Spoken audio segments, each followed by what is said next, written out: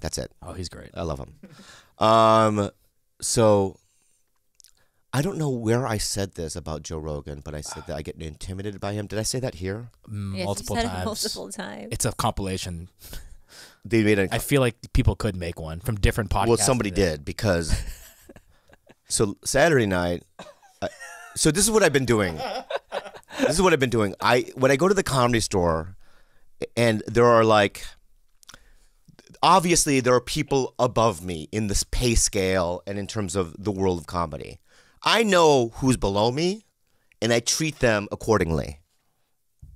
Okay, not mean. Yeah. But Don't die. But I'm not intimidated.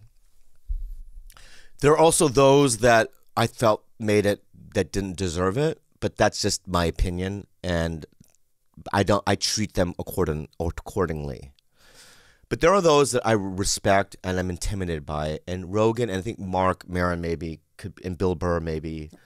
Although I'm friends with all three of them. Okay, but you know, I like to be open and say that I can't truly be myself.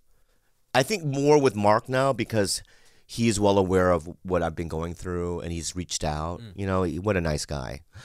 But you know, so Joe was there with his wife Saturday night. And he was driving away from the store, but then he backs up. He sees me. He gets out of his car. He goes, "What's up, fucker?" I go, "Hi." When was the last time you saw him?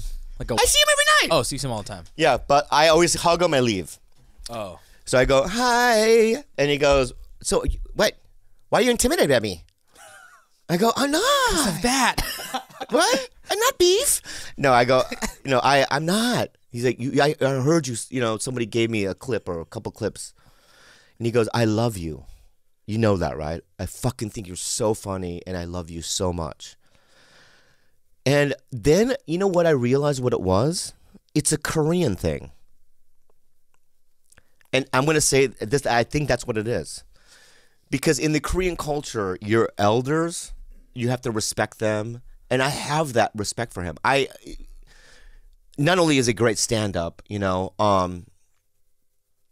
but he also, I was associated with Mencia back in the day because of the video that came out, because I used to open for Mencia a lot.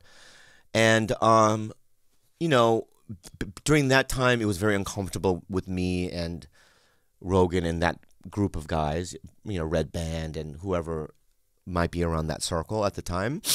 And so I kind of built from the ground up a relationship with them over the fucking 15 years, right? And now I feel like I've gained the respect of, comics and whatnot. Anyway, but I get, I don't want to be intrusive.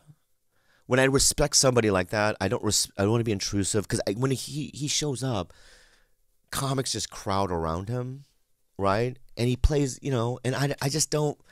Why would I be there? I say hi, I hug, I get out, right? But, by him saying that was so gracious.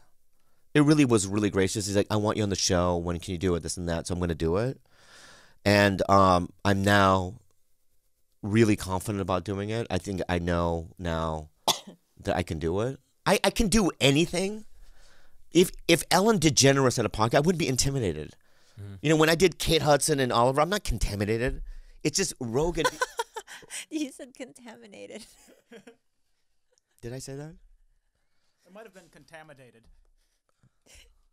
Okay.